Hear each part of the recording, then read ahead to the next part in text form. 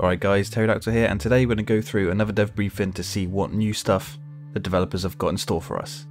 So first up, they've released a small hotfix to the game, which has fixed the servers not showing up in the server browser. You may have not known this, but some servers were just randomly not showing up in the server browser.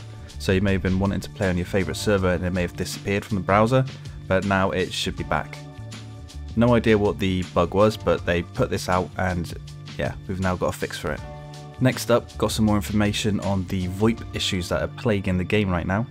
They've said that some issues in the back end at the server side have been fixed, which should stop the VOIP dropping out during the game. But for the actual full resolution, they're still working at it, but they're getting close to it. So hopefully once they get this fixed, we can get a small hotfix and that'll be it. We won't get this VOIP issue anymore. Next up, we have information on the tank machine gun hit registration bug. So currently tanks in the game use the pre-ballistic update way of calculating where the bullets are going to land, where it essentially draws a line from where the tank, the tank's gun is to where the bullet will land, and it just sort of almost like delays the bullet hitting that point. It's like a very old school way of calculating where a bullet will land. But when the ballistics update came in, there would actually be a bullet that will actually travel and hit the target. It means the server has to do a lot more calculations for it instead of this old hit scan way of doing things. But for tanks, they left it as the old school hit scan because of the extra load it could put on the servers. But this was causing bugs depending on where you would hit certain infantry from different angles and stuff. So what they're going to be doing in Update 9 is changing it from the old hit scan way of doing things to the current new way of the ballistic system for infantry weapons. So really for tank players, you're not really going to notice that much difference when shooting the machine guns, but you'll probably get a few more kills here and there because you're actually going to hit your targets when you should be. Next up, the devs have found bugs with HE shells in tanks. So what's been happening is when a HE shell hits a target, the damage from that HE shell could potentially be blocked by very small items, like a bit of a tree or a tiny bit of a rock, or maybe even like a stone or something small like that. It's been blocking the damage, so you could have a HE shell land right next to you and not hurt you or kill you at all, when your ally next to you could die. So what the devs have done is changed how the damage is sort of calculated based on the surrounding geometry and the surrounding objects for where the HE shell lands. So it'll fix this bug.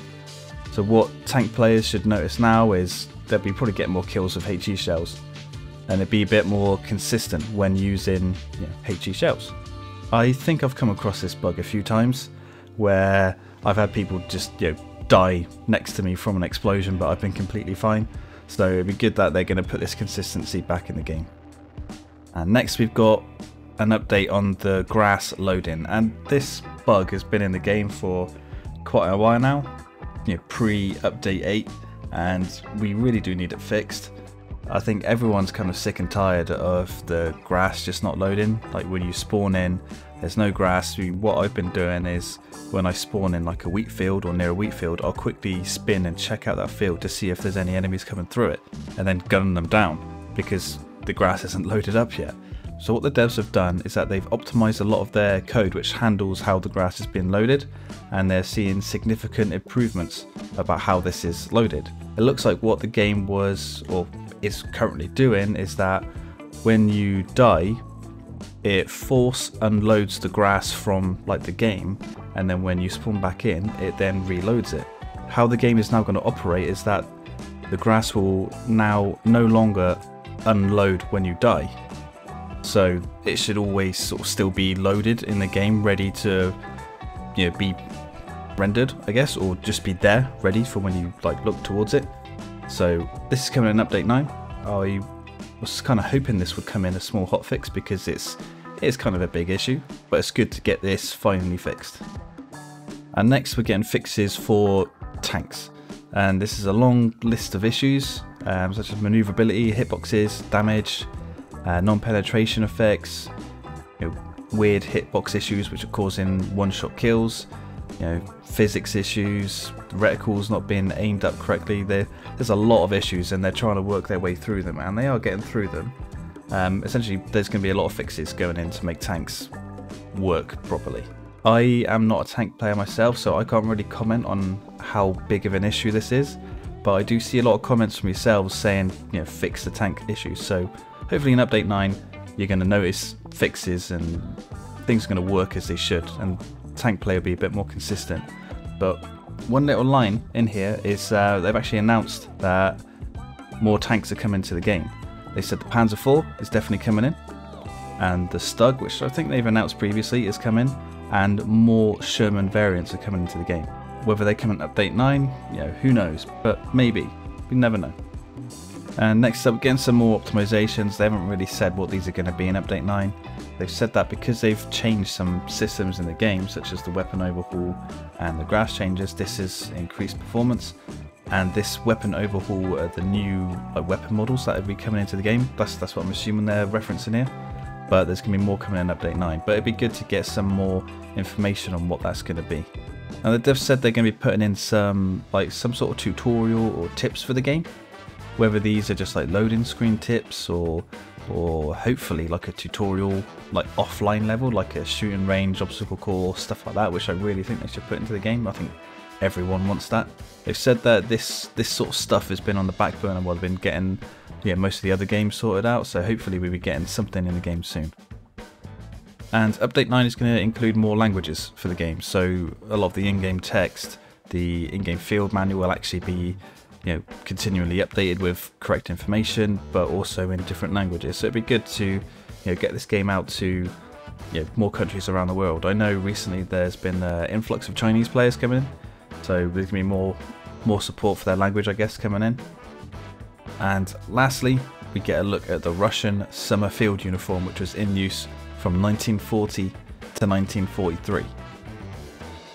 So to me, this pretty much confirms that the Eastern Front is coming in update 9.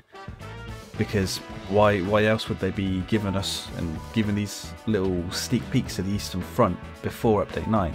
Just imagine if they were giving us all this information. They've been showing off little bits of the levels in the recent MG34 update, and we have seen a Russian tank in the background in one of the screenshots as well, and now we're getting screenshots of the Russian uniform. Imagine if we got all that plus other information we're going to get in future dev briefings, and then not get the Eastern Front in update 9.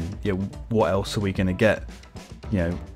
Everything we've got so far points to like the MG34, and that's it. Imagine if update 9 was, in terms of new content, the MG34, and that's it. That'd be really disappointing. So yeah, to me this says that the Eastern Front is definitely coming in update 9. And that's it for this dev briefing. So we get, we've got a look at the Russian Summerfield uniform, the Panzer IV, Stug and more Shermans are coming, and get several fixes in. So update 9, if it does include the Eastern Front, it's going to be a huge game-changing update for Hell Let Loose, and I am really looking forward to it. So thank you guys for watching.